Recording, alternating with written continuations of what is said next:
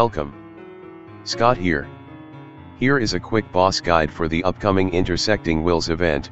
Play Bittersweet for me featuring the returning Kuja from Final Fantasy IX. The event synergy units are Kuja, Lion, Deuce, and Dark Knight Cecil. Kuja FR will be making its debut. Kuja will be getting his rework. We will be fighting two Krakens which has 100 million HP each. They are strongly resist all weapon types. The turn requirement is 65. The HP requirements is 10,000. Before I continue further, here is a small disclaimer clause for the video. The guide is written based on the time that the event was released for the Japanese version. Please do note that it is possible that the boss fight mechanics might differ when the actual event is released in global. Like most other Shinryu fights, the boss gains increased brave damage and gain resistances at start of the fight and 79% HP threshold. Bringing a support like Luna Freya, Charlotta, Aerith, Ramza, Yuna, Iroha, Pernello, Garnet, Selpha that grants damage boosting aura will make your fight easier. As the boss gains substantial boost to their defenses with the auras, it is important to inflict debuffs that lower their defenses. On the screen I have listed down the key utility that you can consider when forming your party for this fight. Other than one particular mechanic, the fight is relatively an easy one. The bosses strongly resist all weapons damage. So the only way that you can bypass it is bringing elemental units or bringing party enchanters to bypass the resistances with elemental enchant and imperil. As the boss don't have native elemental weakness, do take note that you need inflict imperil debuffs. For this month's banner, other than Kuja, the other party enchanter is Ash. Throughout the fight, the boss will unbind and retract its tentacles during certain HP thresholds. During the unbind phase, the boss will counter with counter black ink cloud against any elements except for dark or holy element. The counter is a single target brave that inflicts 2 turns framed blind debuff that lowers your unit hit rate by 50%. Other than the counter mechanic during its unbind phase, the boss generally uses slowing blast and does AoE HP attack with group water. The key problematic mechanic in the fight is that you need to kill them both at the same time. If not, the surviving Kraken will revive the dead Kraken back to full HP with a rise. A rise will trigger on the immediate action after the Kraken is dead. This will trigger even during your burst or summon phase. In other words, don't kill the boss unless you are confident to kill both of them at the same time. Let's cover on the units that could help with the fight. As the boss doesn't counter other mechanics other than dark or holy, you can just simply bring dark or holy elemental units. Let's cover on the enchanter first. You can bring Xanda for dark enchant or Shantato if you have green her burst. For holy enchanters, other than Kuja, you can bring Minwoo, Ash, Yuri, Eiko, Sidor, or Paladin Cecil. Please be mindful that Ash is a dual enchanter. You can actually counter the boss counters with your own counter mechanics. Counter tanks like Orin, Golov, or Gladio will work well here. As you will want to kill both bosses together at the same team, bring AoE follow-up attackers like Sisnei, Yang, Cloud of Darkness, Core, or the Dragoon's Cane and Freya will help a lot here. You can also slowly drain the boss HP to a killable state with HP poison effect.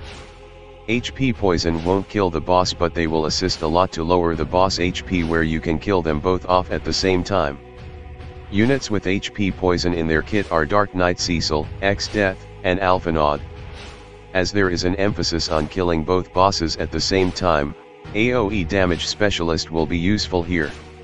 Other than Kuja, you can consider bringing Rinoa, Strago, Yuna, the twins Lon and Ren, Laguna or Squall.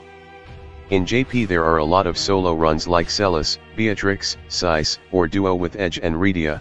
Most players use off-turn attack to charge up the force gauge HP damage bonus, before using a level 50 summon to nuke the boss for the kill. As we are no longer have Lufania plus fights, the boss guide will be focused primarily on Shinryu fights. In Shinryu, you need to understand the effects gained by the boss as the force gauge build up, its force ability and its force time effect. If you don't bring any force chargers, it is highly certain that the boss force gauge will build up faster than yours. To have a better understanding on the basics of the force gauge mechanics and SHINRYU fights, I have done a video explaining the mechanics. I have included the link to the video under the comments and video description for your quick reference. Throughout the fight, the boss has a permanent force gauge properties that allows them to gain 70% brave resistance against non-elemental brave damage. The boss force gauge will build up faster as its HP is lowered. You can refer to the table on the screen for the percentages. At the 100% threshold, the Kraken boss will use its force ability, Group Waterga. The variant will change depending on the party you use. If your party has a character with a buff or special effect level greater than 4, the boss will use Group Waterga Plus as its force ability. If you don't meet the requirements, the boss will use Group Waterga Plus instead. Both variant of the boss force ability, Group Waterga Plus or Group Waterga Plus is a reset break status, AoE Brave plus HP attack. The key difference between the two abilities is the type of buffs that the boss gains upon unleashing the force ability. Group Waterga Plus will grant a 50% defense up buff for 5 turns. On top of the defense up buff, Group Waterga Plus will grant 80% HP and 80% brave damage resist buff for 5 turns. Upon using the force ability, the boss will enter into its force time where the gauge will start to emit a red hue with a counter of 10 on its gauge. When the force time is activated, the boss will gain the following enhancements where they are immune to KO. Unlike other fights, this condition could actually help to get both bosses to lower their HP to the same level before killing them off once the boss exit out of the force time. To deal force weakness on the boss, you need to use a force ability that deals holy weakness damage. Kuja, Ash, Yuri, and Sabin are some examples of holy FR. Alternatively, you can enchant holy on a character with non-elemental FR to meet the condition. Now let's go through the key mechanics of the fight. The boss has 2 phases, Unbind phase where you will see the tentacles moving wildly. The boss will goes into Unbind phase when their respective HP has dropped to 89%, 69%, and 29%. They exit from the phase when its HP reached 79% and 39% HP threshold. In other words, the boss will be in Unbind during the following HP threshold intervals. From the 89% to 80% HP threshold. From the 69% to 40% HP threshold. From the 29% HP threshold onwards. While in Unbind phase, the boss will gain auras that raises its attack by 100% and further reduce brave damage resist by 50%. It will also inflict 5 turn 50% speed down debuff on all targets. The boss will enter into the counter mode where it will counter all elemental brave damage except for Holy and Dark with counter Black Ink Cloud. They will exit from the phase temporarily at the 79% HP threshold and 39% HP threshold mark. Counter Black Ink Cloud is a counter mechanic that will trigger when the boss receives any elemental HP damage other Holy or Dark. The counter is single target magic brave attack and inflicts 2 turns framed blind debuff. Blind will reduces the unit's hit rate by 50%. You can counter this mechanic with your own counter. As mentioned earlier, it is important to kill both bosses at the same time. The boss will use Arise immediately after the next action that the Kraken is dead. Arise will result the revived Kraken restored back to full HP along with SHINRYU Aura or any active force time mechanics where applicable. Do be warned that the Arise mechanic can trigger even during burst or summon phase. Triggering this will most probably prevent you from meeting the fight's turn requirements. The boss generally has 2 attacks.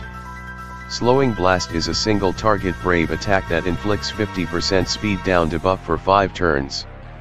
When the boss is targeting all, it means that the boss is likely to use Group Water, which is an AoE brave plus HP attack. It will also grant the boss party 50% attack up. Before I end the fight mechanics, let's cover some tips. 1. bring a party of AoE damage dealers with AoE follow-up attackers like the Dragoons, Yang, Sisnei, or Cloud of Darkness. 2.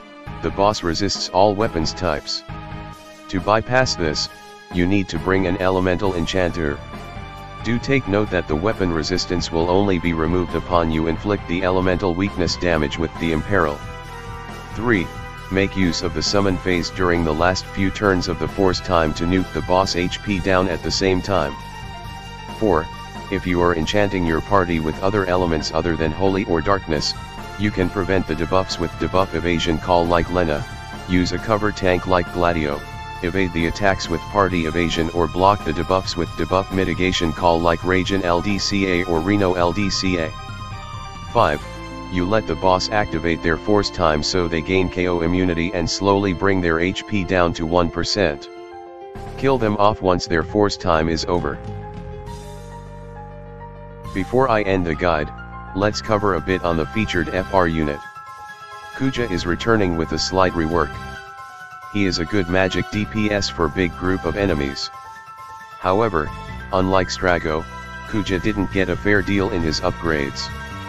His FR will raise HP damage up and max brave cap by 10% if your party is dealing brave damage against multiple targets. Now let's briefly go through the force condition. 1. Use a holy ability will grant 20% HP damage bonus. 2. Dealing brave damage against multiple targets will gives 30% for any ally and 50% for Kuja. All of Kuja's skills have means dealing brave hits to multiple targets. For the others, you just need to pair him with AoE damage dealers like Yuna, Rinoa, Squall, or Strago.